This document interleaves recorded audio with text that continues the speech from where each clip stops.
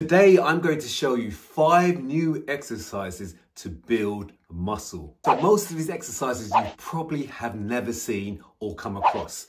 If you have, you probably haven't done them. So I'm going to show you why you should be doing them to build muscle, especially if you are stuck with no progress. Follow me over to my workout hub, which is my office, and I'm going to show you these exact exercises. Let's do it. Okay, so the first exercise I'm going to show you is the dumbbell single arm row. You're going to think, Ryan, I've seen this thousands, millions of times. No, this way, the way that I'm showing you is slightly different, okay? So when we bring the dumbbell up, we make sure the elbows are a little bit lower down towards the hip and create a little bit more thickness in that lower region of the lats.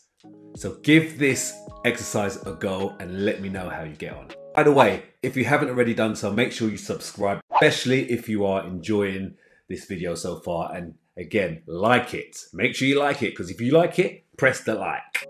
Okay, so this movement is one of the favorite ones I like to superset any movement during my back workout. As you can see, it's a bit of a mixture between like a bent over row with dumbbells and a deadlift. So we're using our lats and also our lower back. This is a killer. I'm telling you, you need to try this in your next back workout. All right, so this next movement is not really one particular exercise. It's a combination of 3 different movements I like to use when I train my shoulders. So as you can see, I do this kind of overhead dumbbell rotation, followed by these lateral raises, and then we finish up with a front raise coming from behind my back and up. I do 8 reps per movement. 3 to 4 sets is typically something that I like to do, but do this combination for your shoulders.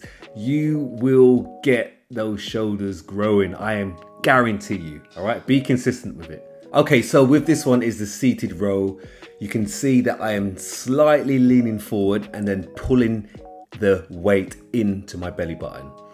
This way, you are not rocking back, taking some of the weight. You're only using the lats, and you will feel it in the lower region of your lats as well. So you've got to give this one a go. Okay, this last one, you may have seen this before. You may have seen me do it before, but I don't really tend to see people do it.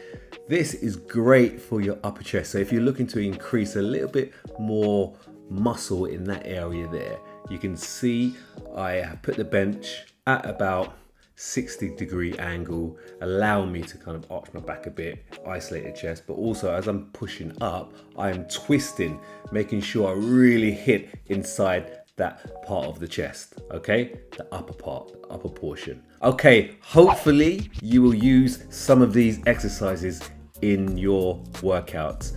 I guarantee you, if you start to implement them and do them consistently, you will start to see some changes in your physique, especially if you're starting to see a plateau, okay? Make sure you're always changing it up, changing the rep ranges, making your workouts interesting and exciting, all right? If you have enjoyed this and you've taken some really good information from it, then make sure you hit the subscribe, because I'm gonna be bringing plenty of videos just like this. All right, see you soon.